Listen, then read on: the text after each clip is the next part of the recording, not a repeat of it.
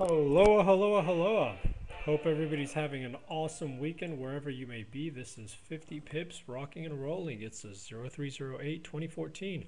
Not making any trade calls or recommendations because you and only you're responsible for the trades you may decide to take. The fact you're listening to this means if you're doing this and you accept all disclosures and disclaimers on the blog, understanding that we're just here performing some technical analysis for educational purposes only, right? So what's going on? So everybody's, as we're going towards, slowly moving towards more and more of a summertime feel, we're going to have a relatively interesting week here in terms on the data front. We got the PMIs out of China.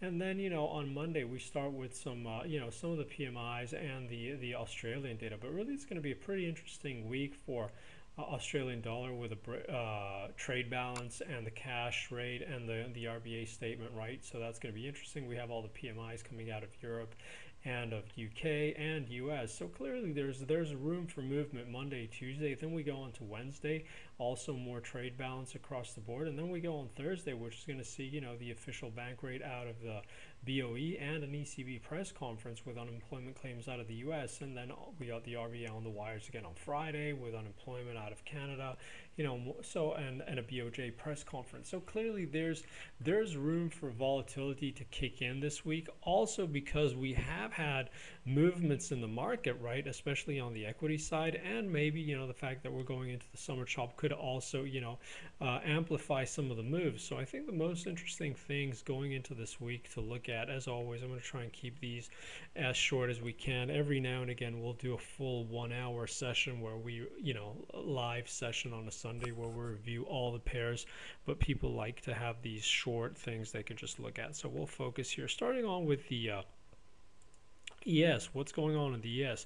Well, in terms of the ES, we talked about the fact that it was rotating higher, kept on holding a good bid tone. We kept on seeing dip spot, and we expected this to slowly rotate and make a move towards the 2000 level and ultimately take that out this year.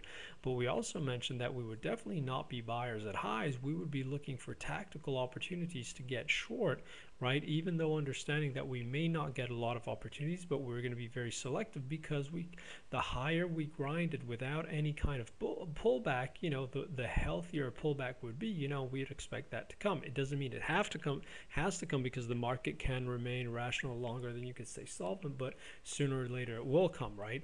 And what we were waiting for was some kind of like a negative close on daily at highs, and we actually got that, and we talked about that too, right? And we said, first targets for this move, if we start to roll, is a move back into the 1949s, 1950, as we have these two pivotal levels on the chart.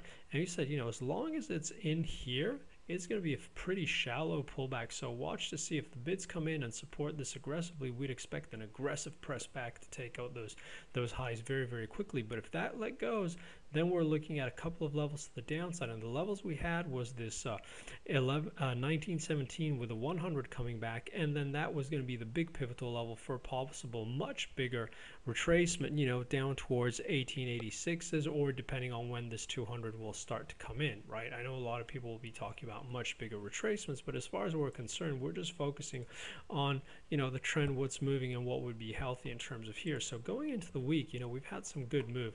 Now, after this kind of action, and again, everything can happen, but you'd probably expect to see some kinds of choppy action to some more, at least the market to attempt to take more downside action. I think a lot of market participants, a lot of the pros will be going into this week thinking, sideways chop to probably continue to be heavy.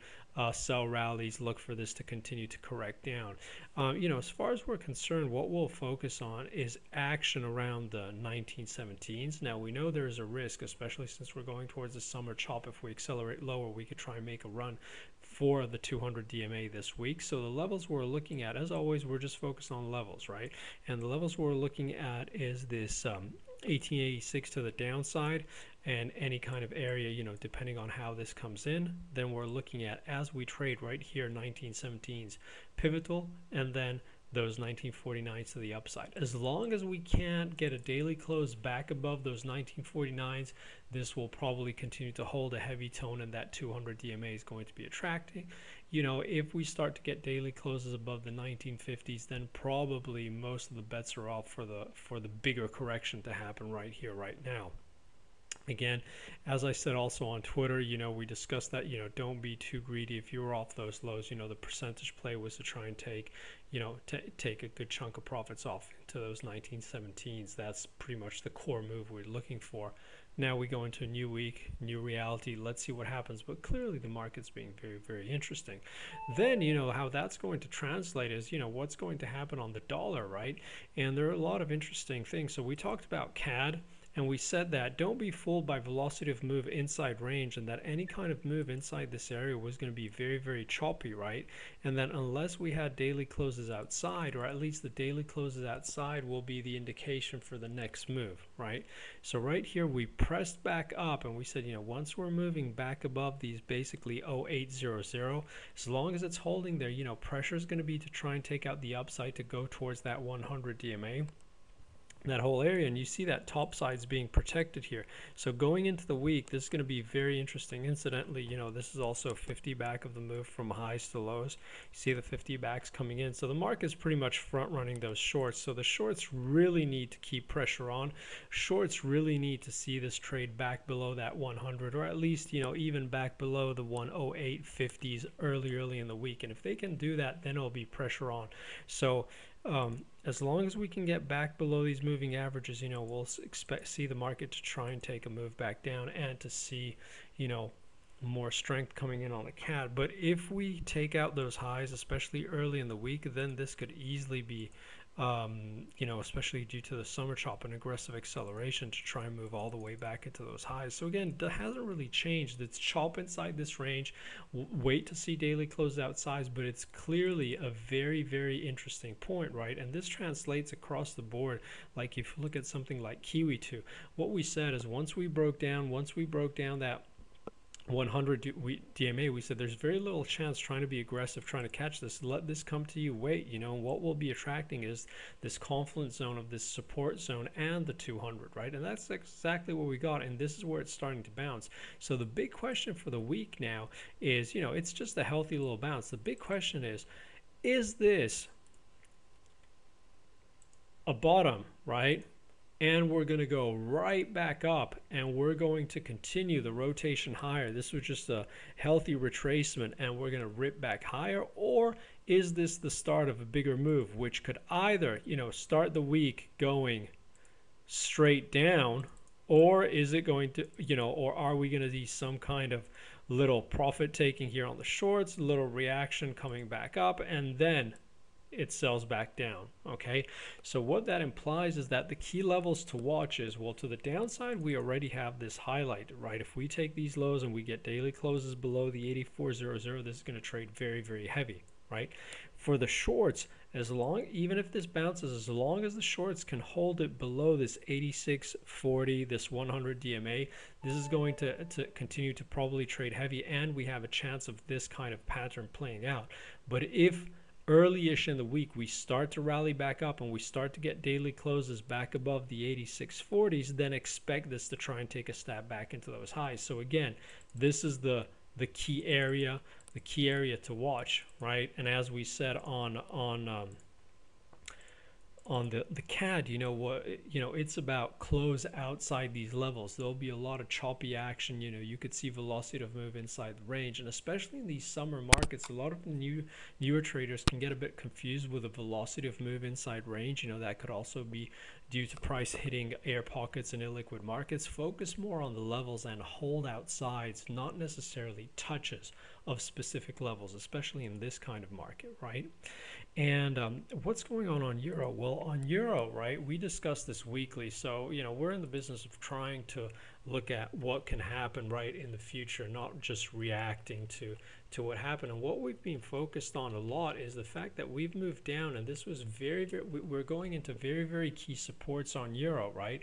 This is basically 200 DMA and the 100 DMA. Of course, the 100 is below the 200, so it's still relatively heavy. You know, pressure is on. But we said keep an eye on this area, because if this is going to bounce anywhere, this is probably this is the most likely area for it to try and find a bid.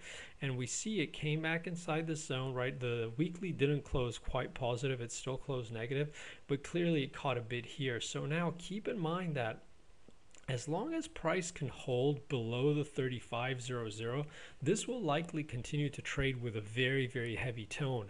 And what the shorts will be looking for, the shorts will be looking to try and get a weekly close back below this 100, back below, the 33.00, so inside the 32.90s, back below this area, to put increased pressure on the pair, and what will most likely be, it's the start of a more aggressive move all the way back down into the low 30s, right? So that's really going to be the key for the shorts, trying to get price to move back below, take out this level, and close below that level on the daily. What the longs need really for this to start to change a bit, they need to see this close back above the 37.00. Once we close back on a daily 37.00, then we could try and make another run for those 140s and try and get some aggressive move. And keep in mind that as long as we stay inside here, what's happening is effectively we're back inside the chop range. So don't get confused by velocity of move inside range. This could be very choppy and not necessarily mean a lot.